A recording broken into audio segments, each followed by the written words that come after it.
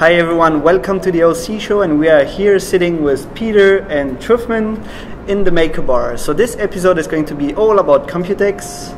And guys, I think there's pretty much a lot of things to say about Computex. There was an OC competition, OC booths all over the place. We had an OC gathering of a lot of everything. So let's get started, right? Alright, so a lot of overclocking. Truffman, what is your first impression of Computex overall in terms of overclocking, of course? So overall, the Computex was a lot of overclocking, a lot of overclockers, a lot of demonstration happening.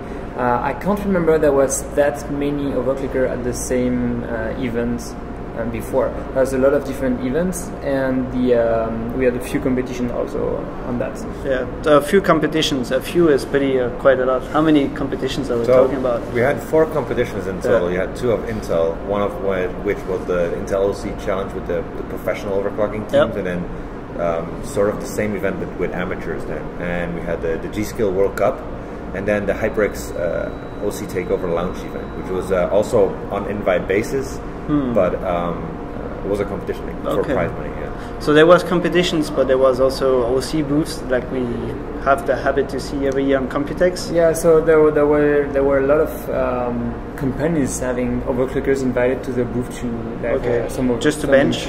Just to bench, like random benching, basically. Like, oh, you're there, like showing off. It's basically the overclockers booth page, if you can say. So we did a little count right before when we prepared the show, and I think we counted about 7 booths in total. Yeah, 7 booths, and we had a Facebook event with HW running, where we invited, we sent out invitations to asking everyone, are you coming to Computex? And in a total, 120 people said yes on that Facebook event. So all those guys are overclockers, or is it a little bit of everything? It's an industry affiliation and partially overclockers. I think it's people that have an interest in that. Yeah. And an estimate of over 50 overclockers for sure. Oh, that's pretty good. Last year was already pretty big, and this year was probably even bigger. Than that, Okay, so 50 overclockers, more or less, a little bit more. So the main thing that made people come to this year's Computex was, I think, essentially Intel's Devil's Canyon CPUs. So yeah, the Devil's Canyon was launched for the Computex time. The D97 was launched a few weeks before, but Intel had an event called Unleash the Beast. That was like the first competition that did happen for the Computex week. That was run for pro overclockers and amateurs at the same times. They were using the especially newly launched Intel Pentium 20th anniversary editions. Okay. The G3250. Well, they used that one in the HyperX competition, right? So the Unleash the Beast was to promote the Devil's Canyon, the 4790K in particular, because that's the Haswell first refresh, right? Yeah, but it's the first Intel CPU that ran at 4 gigahertz stock frequency. Okay. It's not even the turbo frequency; that's the stock frequency. And it's supposedly the better overclocker than the 4770K. And at the event, we saw the pro teams with extreme water cooling. They go to about 5.5 gigahertz in CPU-Z validation with all cores and all threads enabled, and about maybe 4.8, 4.9 through Cinebench, for example, which is fairly similar to the 4770K. It's a little bit better, but if you're depends, if you're a positively spirited person, then it's slightly better. For me, everything new is slightly better. At least it has to be, right? But I mean, it's interesting, right? Everyone was looking forward to it as well, and that's probably the reason why so many vendors also invested in these overclocking events at Computex, because Intel is going big on enthusiast market. So everyone is like, okay, let's be all enthusiastic. And I mean, the prize money in this event was ridiculous: $25,000 US for an overclocking. So that's event. the biggest pricing ever, I think. Well, that's the biggest total price, right? Total price, for sure. So you were talking about pro overclockers, and you were talking about brands being involved. How did that work then for this competition? So basically, each main manufacturers of mainboard were invited to have a team there at the competitions.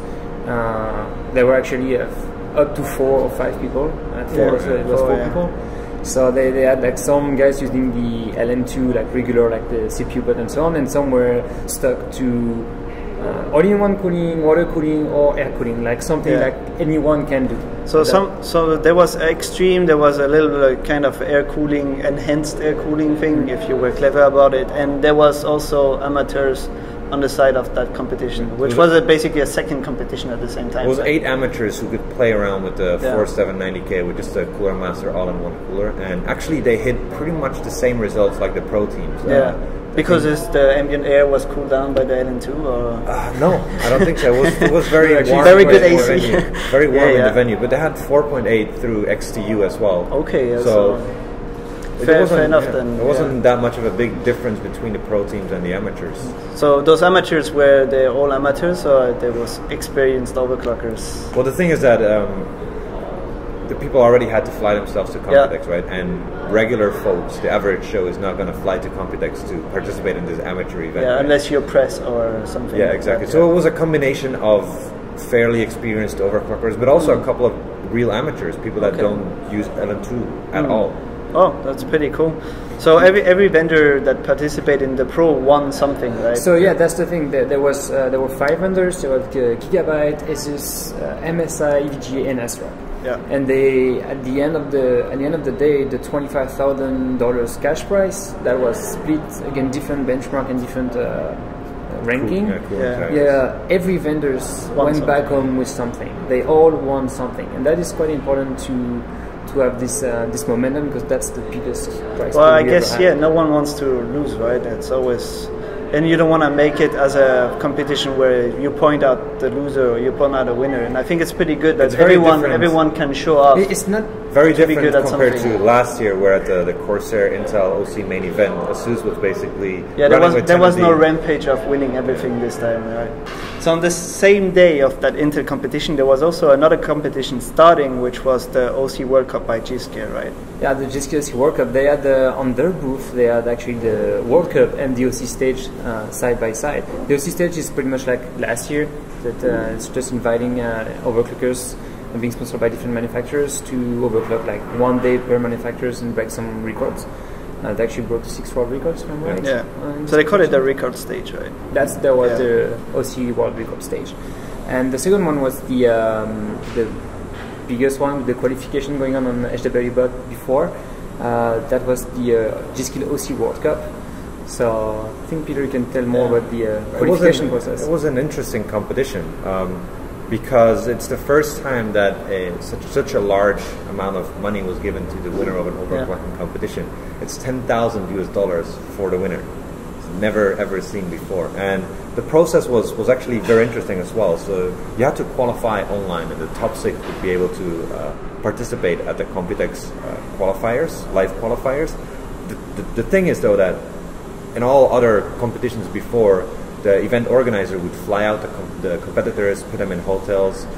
Not in this competition. So if you wanted to have a shot at the $10,000, you had to fly yourself out. You had to invest in your own chances to maybe win that large sum of money. Yeah. So you have to invest in your qualification, invest in your flight, invest in your hardware for the competition there, unless you get like maybe motherboards from the different vendors, but still. We can assume that all the people that are participating for these kind of events, they already have the right CPUs and they already have the right motherboards as well, right? And they could have bring it with them for this competition. But especially if you're competing against people like 8-Pack, or I mean, you have to be pretty prepared. Yeah. It was Zero Dan, it was Hero, 8-Pack, Extreme Addict, Splave, and their Bauer. So it's a pretty high top quality guys, competition.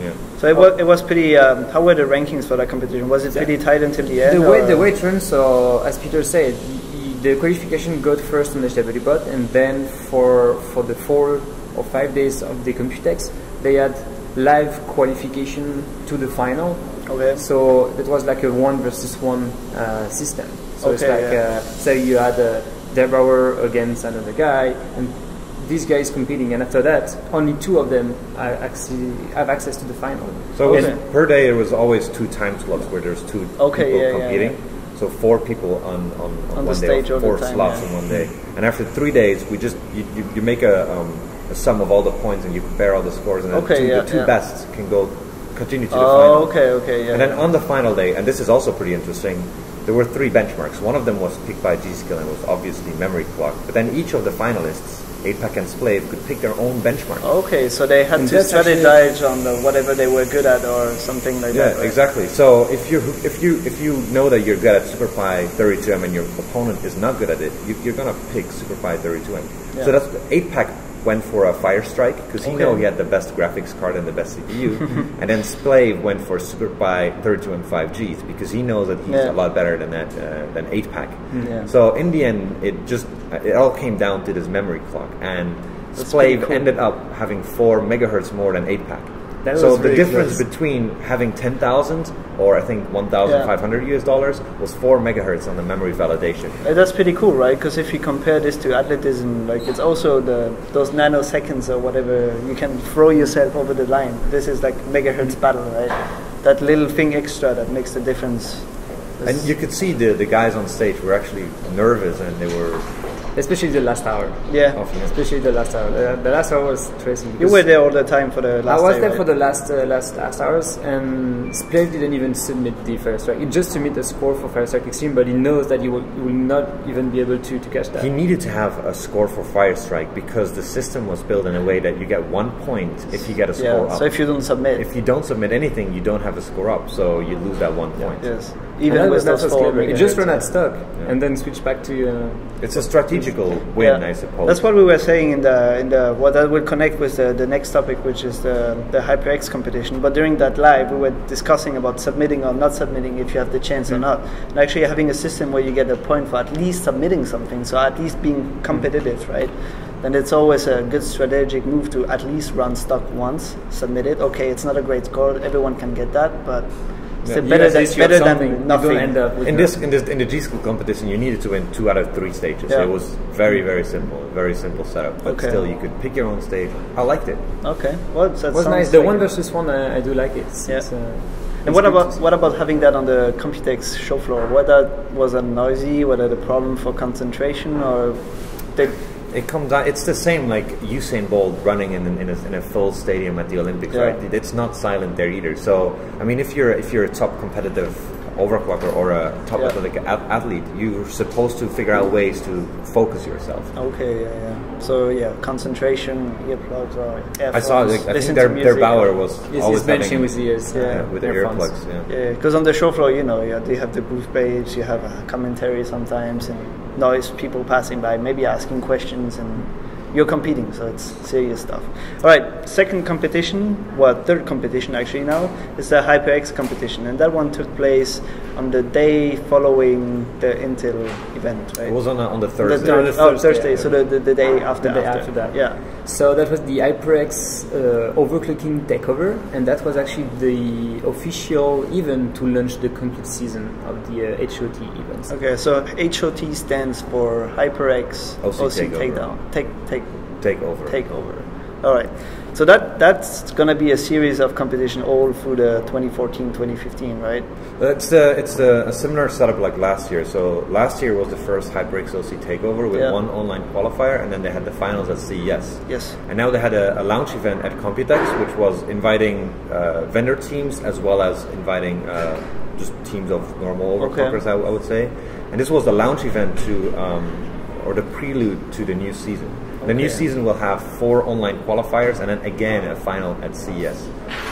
The final at CES, we're actually going to have $15,000 in cash prizes, which is $5,000 more than last year. Yeah, okay. And there's also going to be more than the one that we had. They just had here Computex. So this one was 10K as well, not 10K for the winner, but 10K spread around. There were 3 different benchmarks, and then the top 3 of each of those benchmarks had a cash prize. All right. So you're talking about vendors. Was that the same way that for example the Intel event? It's the same basic way, only that there was only 2 member per teams.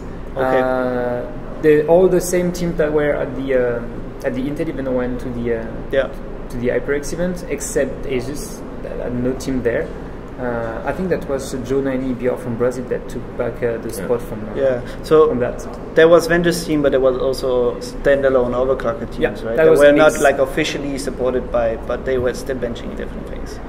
So there was I think I remember during the live stream, it was interesting for that competition to see Team AU and Team Gigabyte basically face to face, and they were both competing against each other, but still you had Dino in between playing the manager. And that was pretty cool to see. I think it's the first time I see someone like, you know, taking that role of manager during a live competition.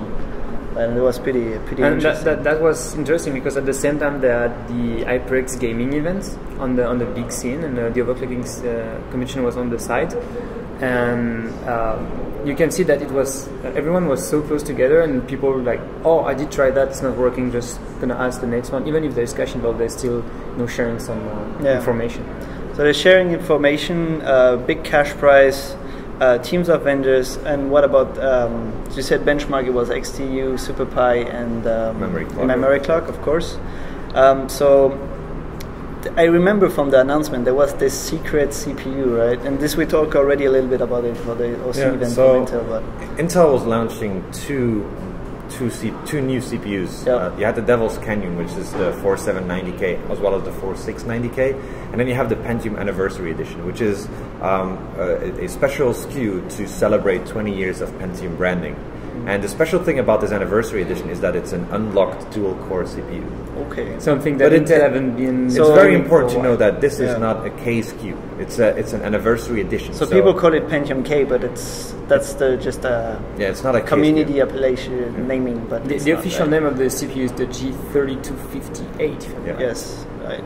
Okay, so that Pentium is not like a killer of performance, right? It's just a celebration CPU. It's just the Pentium Anniversary Edition has 2 cores but no hyper-threading and only 3 megabytes of cache. Okay, so the performance is it's very competitive in HW Prime, for example, where it can, which is a benchmark mainly scaling with the frequency. But in XTU or Cinebench, it's a lot less competitive against, for example, Core i3, which has the hyper-threading enabled, right? Yes. And another issue, another problem, I suppose, with this Anniversary Edition is that these CPUs are very low bin. These are so there's no real. These CPUs are not sorted. It's just the same 3200 Pentium, or the 3250 Pentium, but just unlocked. So because they're low bins, the variance between the different CPUs, it's going to be huge. So there will be some very crappy ones in terms of overclocking, of course, and some that will scale like insanely at the competition high. we saw a variance between 5.5 and 6 gigahertz on LN2. So that is massive. Quite large difference, But so the advantage is that they're only 65 euros. So even if it's not good, I can just buy a new one. So we have those guys that buy like, I don't know, 50, 47, 70Ks, and those guys, they're gonna, I think if the price is like 4 times less, they're just gonna buy like 100 of them. The official price is below 80 US, I think. Well, like about 75 something. Since we are talking about pricing, we can talk also about availability. Like I went to the stores here in Taipei and I could not find yet any of those CPUs. And I asked the guys, and because sometimes here they have it before in stock, but they wait. But if you ask enough, they give it to you, right?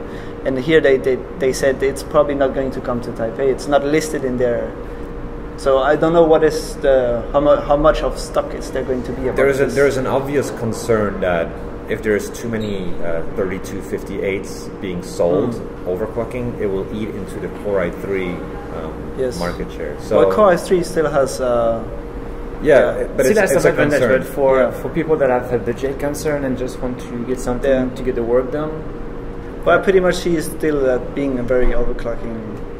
I mean, I think that most of the people that will buy that is just to try overclocking and just have fun with it. All right, so this stopped all the overclocking competitions for Computex. That was the last major competition, and after that there was still 1 or 2 days of benching, and the last day there was the final of the G-Skill, which was following everything of that. And at the same time, HWBot started their own events on Friday. We set it up the venue, and I think most people started really benching seriously on Saturday, right? So what was this event about? So because HW exists for 10 years now, we had a small gathering after Computex. Basically the same thing that we did last year, but now we just had an open event for everyone. So last year every vendor had their own day where everyone would go to the office and bench there, and then today at Computex we just had, okay, let's do it one weekend, and you can bring anything you want, you can bench anything you want. We just provide you the venue, we provide you about 2,000 liters of LN2, and just have a very relaxing weekend after Computex. Yeah. So of course, all those events have some price to produce, right? So I guess there were some partners involved for financing the event and make it happen, right? The partner of that event were Gigabyte, NMRX, Coolermaster, JLead, G-Skill. So yeah, all like those major guys that we see on Computex are also the same major guys making that kind of event, right? Like, I think it's pretty positive. Everyone was very happy about the event. Everyone liked it a lot. You guys did some interviews as well, some very interesting ones. But you guys can check them out. Yeah, that's some really cool stuff. So yeah, I think this is definitely something that we should do again in the future. Maybe not an anniversary gathering, but just gatherings in general. Yeah. Well, some guys said, see you at the gathering for the 20th years already. So a lot of people are expecting to do that again. Yeah, in the near future. I think that would be very interesting to expand that kind of concept to make it more accessible for people after. Yeah, so there was about, I counted 15 officially reserved tickets for the bench spots. So the bench spots were basically you get a piece of table, get access to the LN2, you can get a board from Gigabyte if you want to bench Gigabyte. You can get the LN2 thanks to G-Skill financing the LN2, and then you get also everyone got a JLead Solutions thermal paste and Coolermaster power supply and NMRX power supplies as well. So if you want to run 2 power supplies, you can get 2. Those guys in total, I think there was 25 to 30 people coming, overclockers being here and sitting around, benching, having fun. What's the plan to maybe scale up a little bit and involve more people, make it more accessible, right? We don't have a concrete plan right now, but obviously, since everyone liked it, if we get a city that is not on an island in the Far East, but maybe in the middle of Germany or the middle of Europe, for that matter, it should be more accessible for more people. Yeah. To get a flight to Taipei just for a gathering event is a bit expensive. It's maybe a bit too expensive. Yeah. Yes. Even though there's all the vendors around, and you could still it's still well, you have to pay around 800 to 1,000 euros, right? Yeah. So that's right. Yeah. Now one big thing was we did on the OverClocking-TV side, we did a live along the weekend. So that was basically 4 days of live. Not 4 days of live non-stop. I mean, like we did 48 hours non-stop. We had to sleep at some point. In total, I think there is more than 625 days of time watched for this event. So that was that's probably for us, the best. That's one of the best events we ever had on the live. I mean, even if you add up all the live stream that we've done so far, it's probably just reaching that number in terms of total exposure you get from an event. And there was a lot of questions, a lot of people really interested, right? Yeah, that was an interesting move. That the viewers that we had on the live stream were very interested in what was going on, what kind of hardware we were using, why we were using this hardware, the hardware from the sponsors. We did our outline that the sponsors that were here and people that have questions around that. I remember that the last day we did, I think, like 5 or 6 hours live non-stop of commentary. Yeah, it was so intense that you had to be 3 guys to take care of the questions and answering the chat. I mean, like, I could not even read some of the stuff. It was just, it appears and it's gone. So sometimes you want to play pause on the chat and take the time to answer. But that's pretty cool. Okay, so this is all for the gatherings and competitions, but that was not it, right? Computex is also about booths, and it's also about people hanging around for drinks and other things. So, what else did happen for overclockers at Computex? Well, so we had an OC gathering in the weekend, but earlier that week, I think on a Wednesday, Galaxy organized the Overclockers Night, which was it took place in an all-you-can-eat Japanese barbecue, and a whole bunch of overclockers attended that one as well, which was pretty nice. It was barbecue and beer. That was all you can eat, all you can drink, basically. Yes. That's this. And the fact is that was Galaxy and Matt from Hong Kong that were like organizing this little event, and that was basically like free for every overclockers that want to join us for another time. So we end up having a lot of people, a lot of overclockers in the middle of the week, of the Computex week that is very intense, that just lay down, relax, everyone talk together, have some fun. So that was a nice break in between the week. You had some very good nice. It was pretty yeah. cool, yeah. Yeah, very nice. Like, yeah, we've got some pretty cool like group pictures. I think it's probably the picture with the most overclocker on one shot I've seen so far. In the restaurants, drinking beer and having a lot of food. Well, if you make it that specific, maybe. Yes. All right. So that was the Galaxy night, but there was also some other things happening on the. So on the you show have floor, you have right? the regular Computex trade floor where everyone has their own booth. So we had I think we had UsRock, Galaxy was doing something, MSI was doing something, Yeah. Seasonic and Zodac were doing something, Right. and then Gigabyte had their booth. Not in Nangang, the Yeah, they have Computex, the 101 booth. but they had the right? 101 booth. Yeah. That booth is pretty cool, actually. I like to see the whole city of Taipei. And They have always been there for Computex for a while since now. Go See 2008. Yeah. Yes, I At think that was least. the first time I saw that booth. So I mean, in all these booths, people just bench freely and they Yeah. demo the newest hardware of each of Yeah. the vendors. I think ASRock had 2 world records, one with the XTU 4-core and then the Haswell maximum. CPU-Z frequency, and then Galaxy had a whole bunch of 3D Mark records. Yeah, SF3D was there, and he was really focusing on. They had, I think, dual card records, and then they also had the overall Firestrike Extreme with 4 GTX 780 Ti's. It was pretty impressive. So overall, the Galaxy booth was OC Windforce and Little Boy, the Korean guys, Matt, and SF3D from Finland. Yeah. And Doxan from Japan. Doxan from Japan. So they were like benching all along the week to like all day of Computex. They were there and doing something. Okay. So they did focus on that. Then there was the MSI booth. I remember I saw the guys from Jagat Review. So there was Lucky Noob and Coldest. Yeah. And also there were the 2 French-speaking guys, Pepino and PT1T as usual. Sure. And then on the, for example, on the Astro booth, it was Splave, Nixi, and then Shiku Lam. Oh yeah, right. And what about Zodac then? Who was? So Zodac was only Nacho Arroyo from Argentina. Okay, yeah, cool. That was a join between Seasonic and Zodac to do that. It's the first time we see Zodac have been benching on Computex, I think right? they did that last year already. No, not last year. Like 2 or 3 years ago, or maybe that was at Cebit. I can't. Yeah, Cebit. I remember they used but to they do already stuff had that. on Cebit, They already had this in the past. That's interesting. Wow. And the Gigabyte booth in the Taipei 101 was actually Sophos, Cookie, Dinos that are actually working for Gigabyte.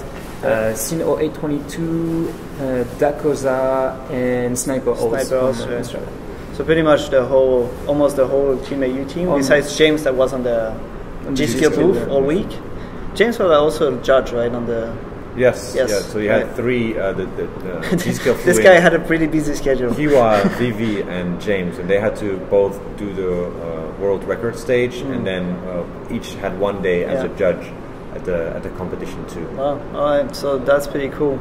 And yeah, Computex was also the place of some announcements, of course. And I think for me, at least for me, the major and the most interesting announcement of all was probably the LN2 board from Gigabyte. Yeah, that one was nice. It does disruption in the market.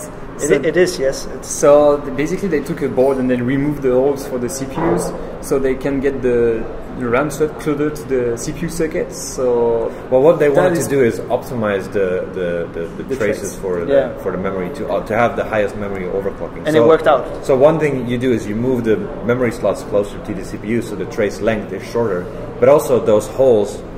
You have to go around. You have to go around them. So if you remove them, you can just go in a straight line. You don't have to tweak the trace. And since the LN2 pods are already really heavy, I mean, you can always, in the worst case, put the bracket to push them down, and that's it, right? So those holes are not necessary for us. The board was pretty successal because they broke the memory frequency world record on the first day on their press on the press conference day, and later on they did the same at the Intel OC challenge, and then again at the HyperX HLT as well. They basically broke 3 times their own world record along the weeks. And now they're very close at DDR3 4600, and allegedly actually already have this record. I suppose there's backup scores for. The interesting thing about this board is though that it's supposedly going to be retail, but so far no one's been able to purchase one. So we're going to have to retail and limited edition.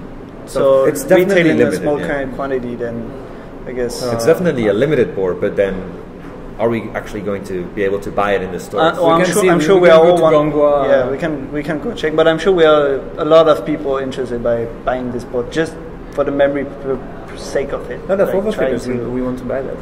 There's a lot of overclockers that actually have pretty good RAM kits, and I'm pretty sure it's worth giving it a shot. If you can get hold of the board, everyone's going to try it out, right? Okay. Was there anything else that captured your attention on Computex? Best Computex ever? Yeah. Personally, I didn't really have the time to go around the show floor. It was too busy, right? Yeah. I just spent actually 2 days on the show floor by itself. Yeah. It seems less busy than the year before. I've been coming to Computex for 5-6 years now. Yeah. So it was less busy it feels less busy than before. All the D97 mainboard were already announced a few weeks before, so all the having a new board was not there because it was already launched. There was the Davis Canyon CPUs by Intel, the Pentium anniversary also launched by Intel for that. But overall, the most interesting was there was not that many events. There was a lot of events last year on overclocking, but this year was even better than others. And I can't wait for next year. I was busy every day just with the overclocking stuff, so I didn't even go around and busy means less party as well, right? Oh yeah, I didn't go for a party. I did only one party only Friday night. Well, we all did the same party. All right. So yeah, that was it, guys, for Computex. I think we're all looking forward for Computex next year. Yeah. I mean, seriously, this year is going to be like insane if there's the HyperX thing going on. Well, yeah. So for overclockers, actually, this is not the end. This is actually just the start of the season. So in the next coming month, you're going to be able to qualify for MOA and then the HyperX HOT as well. And have the finals of MOA as well, because all this is going to come within the next 5 months. Yes. So it's going to be busy. Yes, insane. So I guess we will see you guys after the summer or just right at the end, depending when is the next issue of the Overclocker. Thanks for watching. Don't forget to subscribe to the channel. Give us a thumbs up or down if you don't like it. And yeah, see you around. Thanks, guys, for joining. Thanks for watching. Thanks.